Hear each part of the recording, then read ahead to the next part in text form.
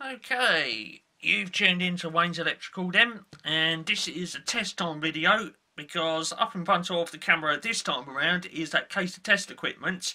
And can you remember the piece of test equipment that I dug out of there in the previous video? Because if you can, then we're going to be discussing that, and if you cannot, then I'm going to be opening up that case of test equipment now, getting that bit of kit out of there, and we should be having a little talk about it.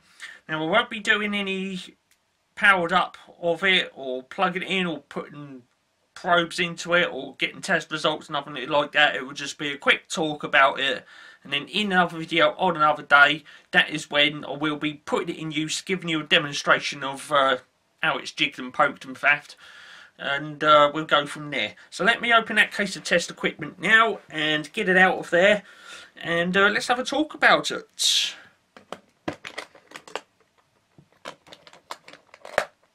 I don't have to go too far into the case because it's right at the front there. There it is, you can see it already.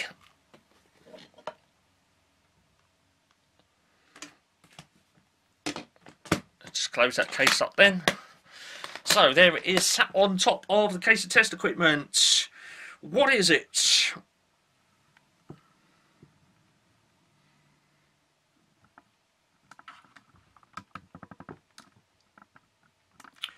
Right, what you're looking at there then is a wall socket test probe terminal. That's what I like to call it. Okay, there's probably other names for it, and various different other manufacturers call it various different other names. But I like to call it a wall socket test probe terminal because you stuff it in a wall socket, you put your test probes into it, and obviously speaking, any hole where you put something in is called a terminal. So, you know, I think I've pretty much hit it, given it a good name there. It's a wall socket test probe terminal. It's made by Kewtech, this one, and what they actually call their version of it is a Kewcheck R2. Okay, it just says it down the side there. See if I can get a little zoom on that for you. Right up the top there. There it is, Kewtech Kewcheck R2. That's what they call it. Now on the front of it you can see 3 holes. Let me just put it up the correct way. Up the top here then you've got your earth terminal.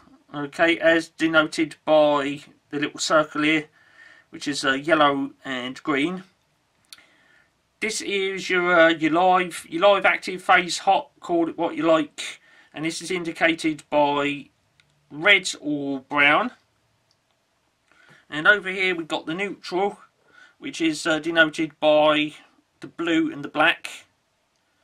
Okay, so you know that's what it's for. And on the other side of that, if I flip it around, yeah, we got that. And this is why it's called a wall socket test probe terminal, because it's got a standard UK 3-pin plug on it. Okay, if you know your stuff, then brilliant. If you don't, then what we're looking at there is a 13 amp kind of arrangement to British standard 1363. And there we go. It's got sleeve, obviously got sleeving on the pins there, but there it is. And yes, what you do with that then, put it in the wall socket, and then on the front of there you put your test probes in and you carry out the relevant test that you are wishing to carry out. It can be to see whether the socket's live, or to see whether it's dead, or check the voltage, earth continuity, earth bonds, insulation resistance test, all of that. Okay, and yes, like I say, you don't have to put that into a wall socket which is on a wall. It could be a socket on an extension lead, for example. When you're doing the continuity on a particular conductor on that extension lead, you would use one of those so you could then obtain a good connection on the socket end of the extension lead, and you choose one of those holes on there, put the relevant test probe in the relevant hole and carry out the tests. You can do all of that hocus pocus with it. And yes, I'm pretty sure in another video on another day I shall be getting that piece of test equipment out and giving you a demo of how to use it.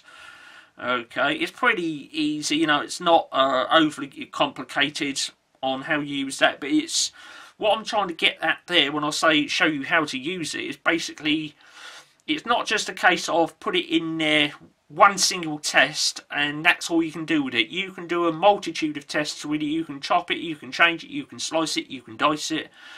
You can do all sorts of various different tests with that, and if I was to tell you all of the tests you could do with that most simple bit of test equipment, you might actually be quite surprised. So, I think we've covered it in this video then. Like I say, it's not too much to talk about. It's very simple, it's very basic. You put your test probes in there to carry out a certain particular test or a whole multitude of tests. It's got 3 pins on the back of it for going into a 13 amp outlet. Okay, I will say 13 amp outlet, not a wall socket, because like I've already said, that socket could be the socket end of a trailing socket on an extension lead. It doesn't have to be a wall mounted socket in a house or a factory or anything like that. It can just be merely a trailing socket on an extension lead. Perfectly legitimate use of that bit of kit up in front of the camera there. And there we go. So what I've got to do now is open up that case of test equipment and wiggle the finger around and choose another bit of test equipment which is going to be showing in the next video. So let's pull that camera back then. Let's open up that case of test equipment, wiggle the finger around and choose the bit of test equipment I'm going to be discussing in the next video, which will be happening on another day. Just a little end teaser, shall we say, to keep you hooked in. Okay then, where do I start? Well, I've got to get the wiggly finger ready. Wiggly finger.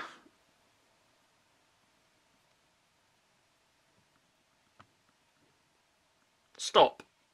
Okay, I'm going to be discussing this in the next video. Okay, we're going to be discussing that in the next video. So if you want to see that and you're not yet subscribed, then do it right now. Stop what you're doing, whack that subscribe button, really press it. Make sure, you know, you activate the subscribe button so that you don't miss out on what that is. We've discussed that in this video. In another video on another day, we're going to be discussing that right there, which my finger is on, the wiggly finger which chose that. And that is the next discussing subject.